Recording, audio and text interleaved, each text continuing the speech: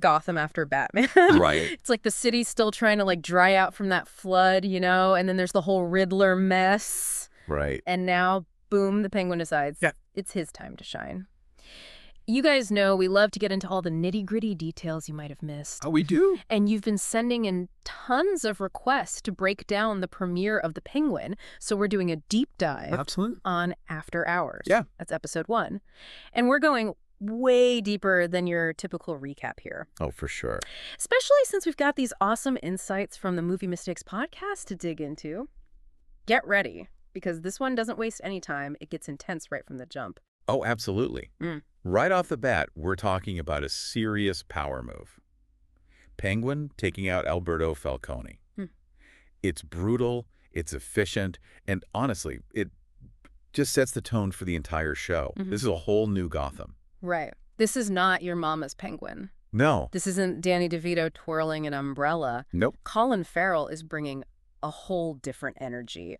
Much darker. Yeah. You can practically feel the ambition radiating off of him. Ruthlessness, just the way he carries himself. Yeah. And that's one of the things the source actually calls out. They describe him as cunning, ambitious, ruthless. Yeah. And you see it in every single scene. Yeah. But that opening, come on, that's just masterful. Farrell and the filmmakers, they knew exactly what they were doing. This Penguin, he's dangerous. And he sees a Gotham that's primed for the taking. And let's be real. Gotham is looking pretty vulnerable right now. Oh, yeah. This isn't the Gotham where Batman just swoops in to save the day at the last minute. Right. How do you think this post-disaster Gotham, you know, still reeling from everything in the Batman, how does that impact Penguin's rise? I think it makes his grab for power so much more believable and honestly way more terrifying. Because Gotham is hurting. The city's vulnerable. Yeah. Desperate for someone to step in and take charge. And Penguin, as brutal as he can be, might just be that someone. It's your classic power vacuum, but with that signature Gotham darkness. It's true. Yep. And then you've got this new character, Victor Aguilar. He gets pulled into Penguin's world. All right. And the source we're looking at points out how vulnerable he is, but in a show that's already got all these big personalities. Totally. What makes Victor someone we should even care about? It's the contrast. You've got Penguin, right? He's at the top of his game, ruthless, calculating the whole 9 yards. Yeah, right. And then you have Victor, who is young, he's uncertain, kind of weighing over his head. Totally. But he's drawn into Penguin's orbit anyway. He becomes an accomplice. Right. Maybe even, dare I say, a protege. Oh, interesting. So that dynamic, I mean, that's really interesting to think about. Does Victor become just another casualty of Penguin's ambitions? Or could he become a wild card? The podcast kind of hints that it could go either way. Oh, 100%. And it's that uncertainty that makes the Penguin so gripping. Because it's not just a power struggle. It's watching these characters make decisions that could either, like, redeem them, yeah. or completely destroy them. It's true. It's true. It's so good. And we can't forget about the other big name in Gotham. Right. The one who probably has a bone to pick with all this, Sophia Falcone. Yeah. The podcast called her a powerful antagonist. What'd you make of her grand entrance? Oh, Sophia's a wild card for sure. I mean, we know she was locked up in Arkham. Right. But now she's back. And something tells me she's not here to just, sit back and watch. No kidding. Yeah. They don't totally spell out her motives in this episode. Yay. But you get this feeling that she's not going to let Penguin just waltz in and take over everything her family built. Absolutely not. Yeah. This is her city. Right. She's a Falcone. Her release from Arkham just throws this whole power struggle into chaos, Is it revenge for her brother? Right. Does she have her own vision for Gotham's underbelly? Or maybe something else entirely? It's hard to say. And that's what I love. They could have made this another predictable Batman bad guy story. Oh, totally. But the Penguin is like, hold on. It's different. There's layers here. It's more nuanced. Absolutely. And the podcast even points this out. How they really get into the characters and their backstories. And what makes them tick. Right. I mean, take Penguin, right? We see these glimpses of his past, his mom, his rise to the top. Right. It makes you almost, sympathize with him a little. Almost, yeah. Like, is there a part of him deep down that wants out? Right. But Gotham, it just sucks you back in. Gotham doesn't let go that easily. No, it doesn't. It really is like its own character. Oh, yeah. This force that just shapes everyone's destiny, for better or worse, Totally. And in this new Gotham, the Gotham after the flood, it's even more intense. Well, it's heavier. Like the city's drowning. Yeah, and you feel that in every frame. Oh, yeah. The podcast mentioned the director, Craig Zobel, and you can tell he knows how to build tension. Yes. It's in every scene. You're on the edge of your seat waiting for the other shoe to drop. Totally.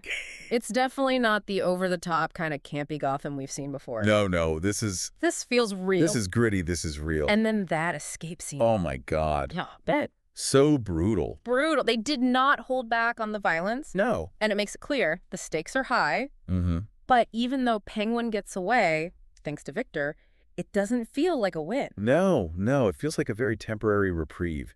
Exactly. Yeah. The source actually says it point blank. This is just the beginning of the war for Gotham's soul.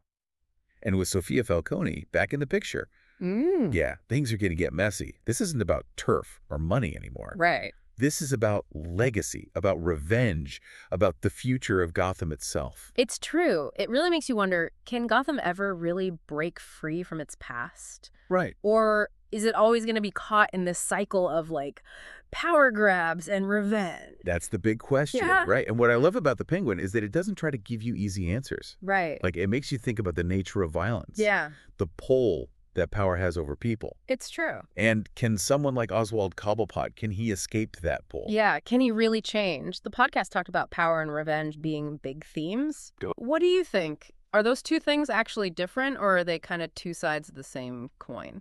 That's a good question. I mean, on the surface, Penguin's just ambitious. Yeah. Right. Filling the void. Exactly. Yeah. But then you see these moments, these glimpses of something else. Oh, yeah. Like this pain, this need to prove himself, maybe even some messed up love for his mom. It's true. It's like they make you feel for him. Right. And that's what gets me, because then it's not just another crime show, you know? It's more than that. You're invested in these characters, their choices. Totally. And speaking of choices, we were talking about Sophia Falcone before. Oh, yeah. She's a mystery. Total mystery. What's her end game? We still don't know. Right, right. But you can tell she's dangerous. I mean, Arkham will do that to you. Oh, yeah, for sure. But she's also so in control, you know? Like, she's playing a much deeper game than anyone realizes. She's got a plan. Oh, she's got a plan. The podcast mentioned that this first episode, it's just the tip of the iceberg. Oh, yeah. Like the war for Gotham, it's just getting started. For sure. What are you most excited to see play out? Honestly, I want to see how Penguin handles Sophia. Oh, good point. She changes everything. And what about Victor?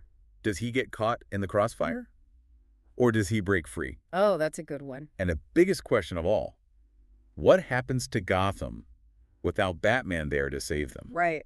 Can Gotham ever really be saved? It's a city drowning in its own darkness. It really is. Well, I think it's safe to say the Penguin is not pulling any punches. This is going to be a wild ride. Oh, absolutely. This is a top-tier TV right here. Yeah. Amazing characters, gripping story. You're going to be hooked. So if you're looking for a show that throws you headfirst into the underbelly of Gotham, that doesn't shy away from the dark stuff, you need to check out The Penguin. Seriously, go watch it. We'll be back next week with another deep dive, but until then, keep those theories coming, and we'll see you in Gotham.